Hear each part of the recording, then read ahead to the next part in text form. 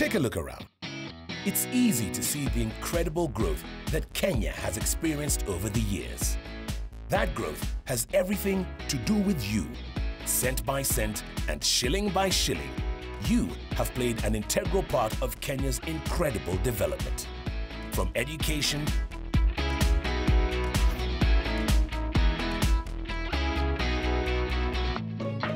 to healthcare,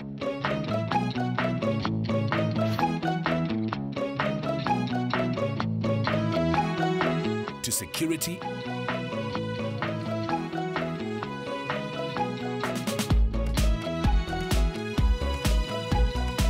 and infrastructure. It is you that makes a difference.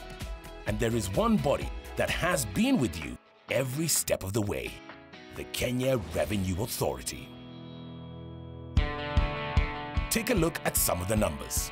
During the 2014-2015 fiscal year alone, 17.8 billion shillings has been given for ICT devices in schools, 1 billion for school funding, and more than 4 billion shillings to improve maternity health care alone.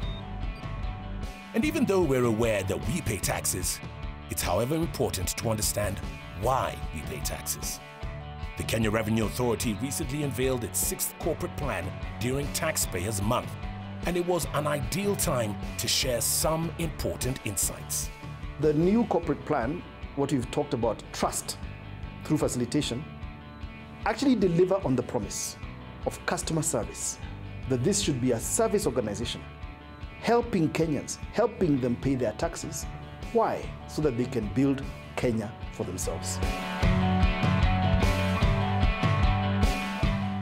The KRA of yesteryears is gone, and we now have an authority that is open, responsive, and committed to trade facilitation.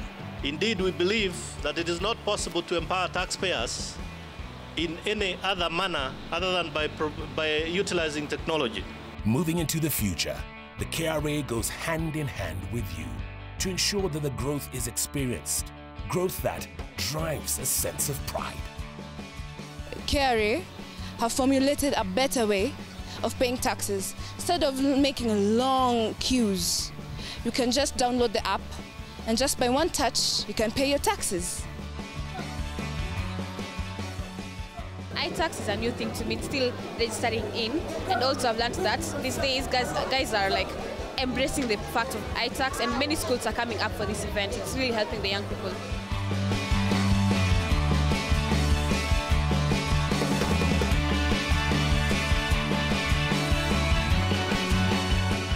And what has been somewhat of a tedious process in the past has transformed in recent years. And as a result, individuals and corporates can now contribute to development with ease. All of us in some way or other need to pay tax if we want to exist as a people with law and order and grow and develop ourselves and our nation. Royal Media Services is home to some of Kenya's most listened to and watched radio and television stations. We feel very honored indeed that KRA has recognized us as one of the large taxpayers. Some other corporates that were highlighted for their tax compliancy during Taxpayers Month included the Standard Group, Clearing and Forwarding Company, Bolo Africa Logistics Kenya Limited, and Runda Water Limited. Today's visit was an outreach program where we are doing engagement. We are moving from one taxpayer to another to just appreciate them and tell them thank you for the last 1 year for having been paying their taxes and for having been very compliant and very cooperative. KRA is also recognizing our commitment to comply with the tax obligations. As a media house, we do pay our taxes. We believe that it's our corporate social responsibility to pay our taxes on time and to pay the correct tax as is required by the law. KRA is on the trend to change. Their own mission is to change from becoming an enforcer to service delivery.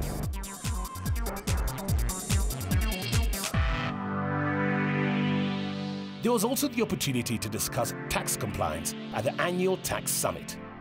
It was here that the Kenya Revenue Authority, industry leaders, and members of Kenya's private sector got together to deliberate on ways to improve tax administration in Kenya as a way to support national development.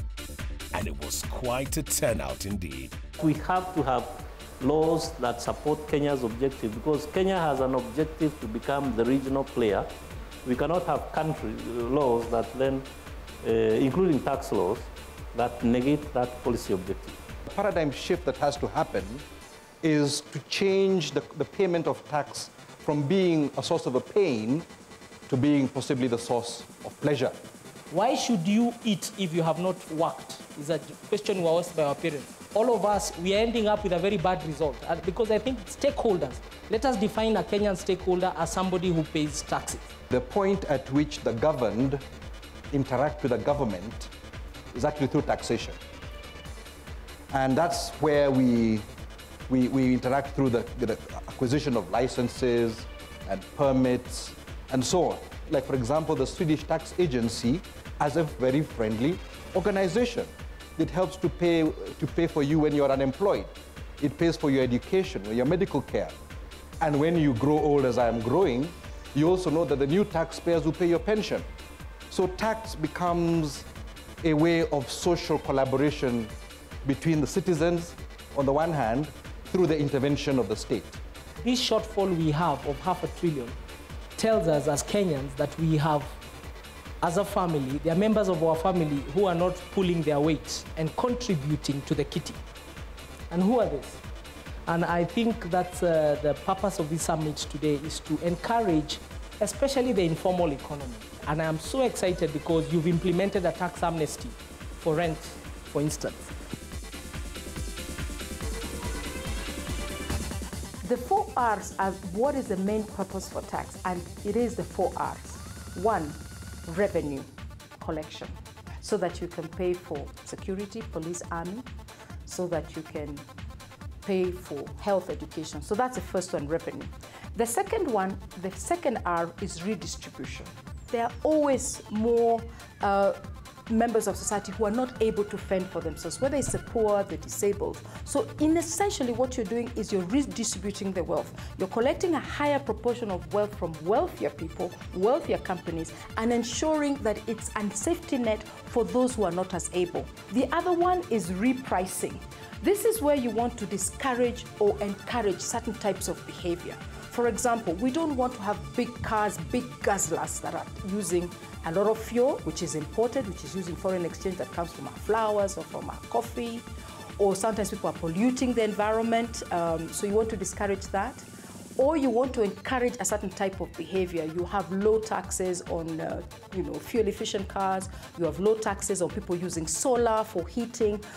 Or you're having high taxes on smoking, on very high-level spirits, on alcohol, because you're repricing so that you can encourage or discourage types of behavior.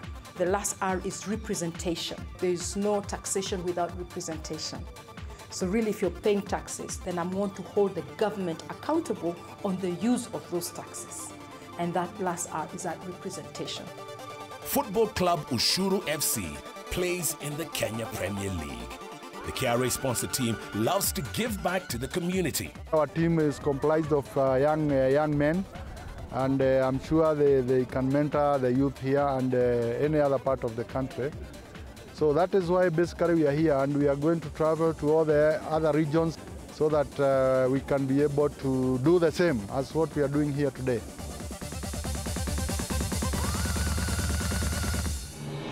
And here, roughly 400 kilometers southeast of Nairobi, is Taita Taveta County. The semi-arid lowland areas of the county that do not belong to national parks are divided among ranches, estates, and wildlife sanctuaries. But once a year, the focus turns to long-distance running. For the chairman of the board of directors of the KRA, Mazden Madoka, it's about changing lives. I thought it would be a good thing for me to start the marathon so that we unearth the hidden talent in this particular area. So, for those of you who have done what is required by law and have done it with the intention of improving this great country of ours, the KRA thanks you for your dedication. I pay my taxes, I build Kenya. I pay my taxes, I build Kenya. I pay my taxes, I build Kenya. The Kenya Revenue Authority. Tulipe ushuru, tujitegemee.